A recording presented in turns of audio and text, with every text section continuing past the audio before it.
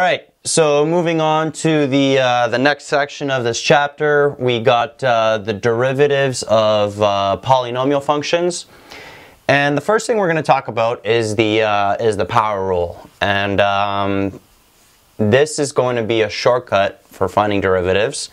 You're going to probably wish that you knew this a little earlier. You wouldn't have to do all that crazy algebra you've been doing with the difference quotient. But let's do a little review here. So let's say I give you the function x to the power of 3. And I want to find the derivative. So I want to find f prime of x. That's the derivative. What's the derivative again? Well, it's just the slope of tangent.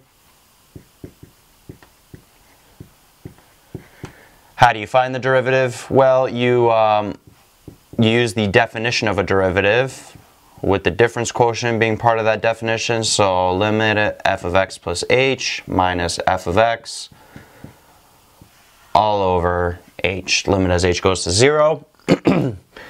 So let's solve this question. So plugging in f of x plus h into this, you'll get x plus h to the power of 3 minus f of x is just x cubed all over h. Now let's expand this. So if you were to FOIL this out, I'm going to just use Pascal's triangle here. So you'd get x cubed plus x squared h plus x h squared plus h cubed minus x to the power of 3 all over h. Let's continue this up here. So notice how in the numerator here the x cubes will cancel out. So you'll be left with the limit as h goes to 0 of x squared h plus x h squared plus h cubed all over h. Wow, I screwed this up.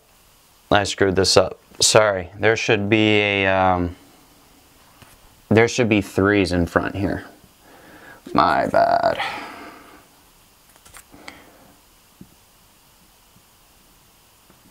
Alright, in front of the x squared h and the x h squared, there should be 3's there. Sorry about that. So there should be 3's here as well. Okay, moving on. Let's factor out an h from the numerator. So we'll get h. Here we'll have 3x squared plus 3xh plus h squared all over h. H's cancel out. And then when we plug in 0 for h, this term here goes to 0, this goes to 0, and we're just left with 3x squared.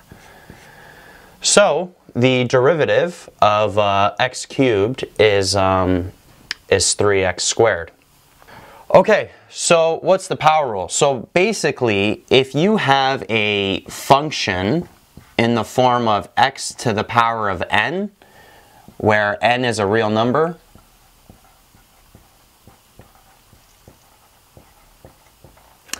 then all that means is that the derivative is always going to be nx to the power of n minus 1. So the function will be x to the power of some kind of exponent, right? And the derivative of that is you just bring the exponent down, all right? You put it in front of the x, and then you just take away 1 from the exponent, and you get the derivative.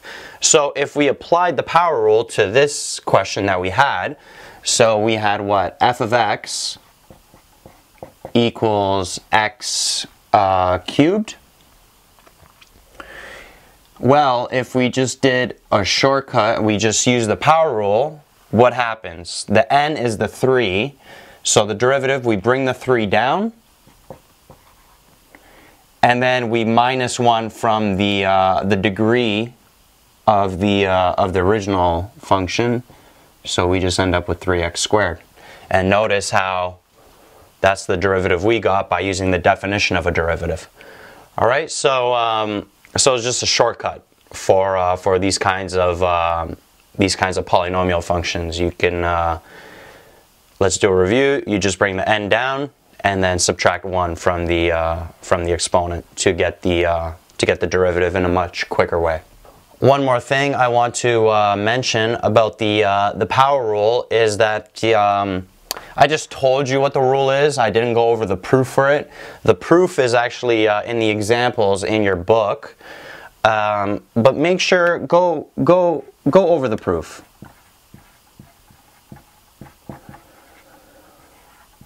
It's pretty challenging, but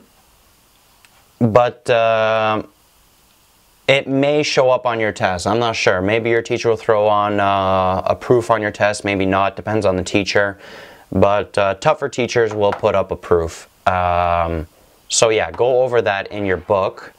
It's a little challenging, but you can get through it. They explain it pretty well. Yeah, for any rules that we cover in this chapter, make sure that you're also going over the proofs in your book to really deepen your understanding of how they get to these results.